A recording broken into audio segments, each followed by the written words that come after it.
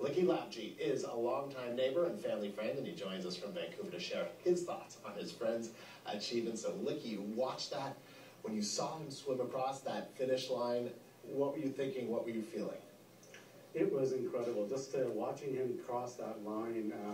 You know, the entire race was so close, and it was back and forth, and he finishes in that spot. You know, the emotions were just streaming right through us. Yeah, it was incredible. And just 5 seconds. I mean, after 10 kilometers, to be 5 seconds from the first place and the third place, did you just go, oh my gosh, he came so close? You know, it's how do you do that? How can you be just 5 seconds behind? But yeah, you know what? It's so close. He worked really hard, and he's been doing this for years, and all the hard work that he's been doing has really paid off. It's hard work, but I understand he even would describe himself as a little bit wacky when it comes to what he likes and what he doesn't like when it comes to swimming in open water. Tell us about that. Yeah, he does. And you know, seeing him grow up since he's been 10 years old. I remember him at about 12 years old, 13 years old. He was kind of short at that point, and he had long, spiky hair, almost like the punk rocker style. And he was just a funny little kid running around on the bike, no helmet, running around. But you know, we had a conversation at that point and with his family, and he goes, at about 13, he goes, "I'm going to be in the Olympics." And you know, we're much older than him, and we go, "Yeah, okay, that'll be fun. It'll be nice to watch that if you ever make it there." But ever since he said that, we saw the change in him, and he was incredible. He just worked hard and had fun doing it. Had fun doing it, but I understand. So he swims in a pool, right, most of the time in Victoria, because he gets a little bit worried about what can be in the water, especially in places like Mexico where there's crocodiles. Yeah, the crocodiles would have something to do with it. So he does the inside training, and then they also do outside training out there. But you know, you're looking at the West Coast, which doesn't have all the elements that everywhere else does.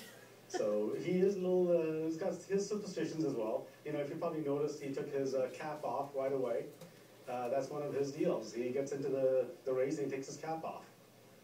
And tell us a little bit about, you talk about how hard he's worked.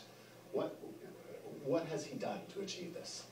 Well, you know, from what I can say is the parents have been going in and out of swim practices 4 in the morning, 5 in the morning, 6 in the morning, and he trains every day. You know, we'd meet up with the parents for dinners and drinks, and you know, we'd say, "Where's Richard?" They say, "Well, he's at his swimming." I said, "What's he doing?" He said, "Well, he's doing about 4 or 5K today," and he does that daily. I'm not sure what he did the last few months for Olympic training, but knowing him, he was at it every day. You know, it came as maybe, we were talking today, that it came as a bit of a surprise that he actually won this medal. Probably not a surprise to him. He was determined to win. Everyone goes to the Olympics determined to win. Were you surprised? Not at all. You know, just watching him and seeing his determination, I knew top 5 for sure, but the way he started the race, we knew he was going to make it on the podium some way. And it was incredible to watch him get the bronze. And how do you plan on celebrating? Is there going to be some kind of, there's got to be a party. We're going to try and do something pretty quickly. I'm trying to get one of my customers together this afternoon, and we're going to rewatch the game and hopefully get a block party happening if we can. Sounds like a lot of fun. Licky Lapji, good to speak to you. Thanks very much.